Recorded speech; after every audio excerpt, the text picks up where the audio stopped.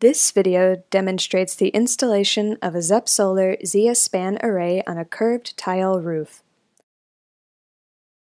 Using your Zepulator layout for reference, mark and then prepare the locations for roof attachments. ZS-SPAN can be used with various roof attachment solutions, including tile hooks and standoffs. This video shows the installation of ZS-SPAN using tile hooks. To install a tile hook, remove the tile and identify the rafter location. Drill pilot holes into the rafter and secure the tile hook to the rafter using lag screws, taking care to follow the appropriate waterproofing measures. Pre-assembly and staging of the other components can take place while the roof attachments are being installed. Assemble sections of spanner bar by inserting the spliced end of one spanner bar into the bottom end of the next. Then install the front row cam feet in each pre-assembled length of spanner bar. Each cam foot should be approximately 1 inch or 25 millimeters from the end.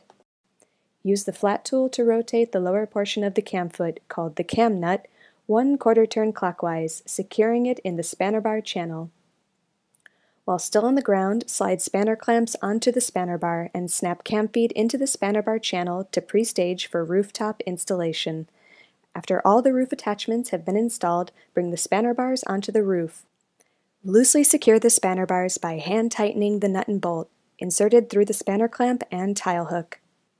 The spanner bars on the eastmost and westmost edges of the array should be installed first, setting both an equal distance from the lower edge of the roof. Once the appropriate location for the spanner bar has been determined, tightly secure the nut and bolt on each spanner clamp. Then run a string line between the two spanner bars. Using the cam foot as a guide, align the remaining spanner bar to the string line, secure the spanner clamp in place, and level the upper portion of the cam foot to the string line.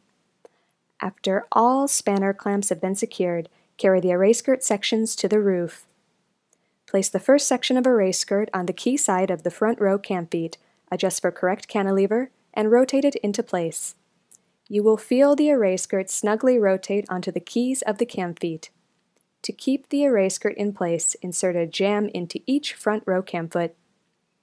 To install the next section of array skirt, place a spacer onto the key side of an interlock and insert the interlock into the array skirt at a slight angle, aligning to the timing marks on the top of the interlock. Using the ZEP tool, rotate the ZEP in the first section of skirt 90 degrees, from position 1 to position 3. Rotate the next section of array skirt onto the remaining cam foot, while simultaneously turning the second ZEP to position 3. This causes the array skirt to fully seat.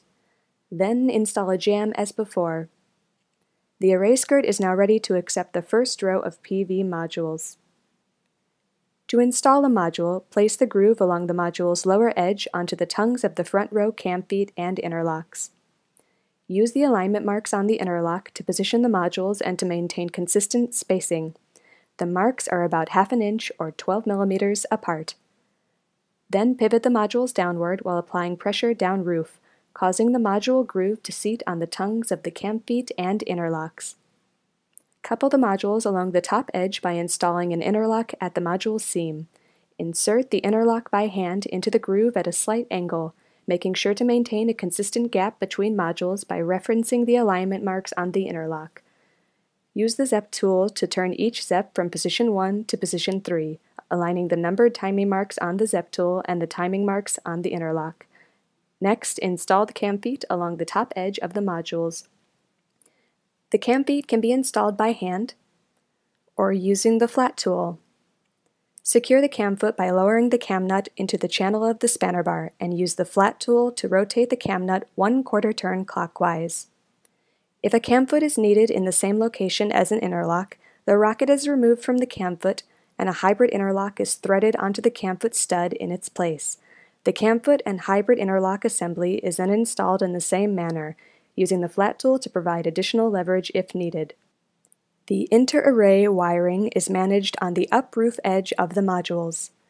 To secure the wiring, load a cable into a cable clip and snap the clip into the groove. Slide the clip along the groove to eliminate cable slack. 2 clips per module are recommended for proper wire management. Now that the front row is complete, check the array for level and make any necessary adjustments to compensate for an uneven roof surface. Using the ZEP tool with a T30 Torx bit inserted into its end, rotate the threaded stud of the cam foot to raise or lower the array at each cam foot location. Once the installation of the first row is complete, install subsequent rows of modules in the same manner as row 1, dropping in, coupling modules with interlocks, installing cam feet, and securing wiring. The tongues of the interlocks and cam feet allow fine adjustments to be made to the modules in order to optimize placement and to correct for slight variation in frame size, while ensuring that rows are straight and gaps between modules are consistent. This flexibility allows for continual truing of the array as it's built. To create a mounting point for the last row of cam feet, install a bar sleeve over each spanner bar splice on the top row. Tap the excess splice into the spanner bar until the bar sleeve is positioned under the cam foot. Rotate the cam nut clockwise 1/4 turn as before.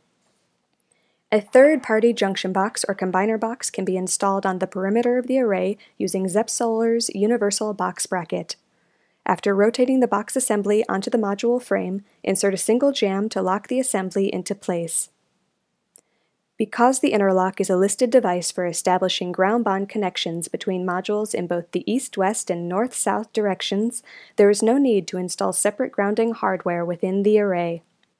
In order to carry the ground path back to Earth, install a ground ZEP with a 1/4 turn of the ZEP tool on the perimeter of the array, where it can receive the PV Array Equipment Grounding Conductor. This completes the installation of a ZEP Solar ZS Span array on a curved tile roof.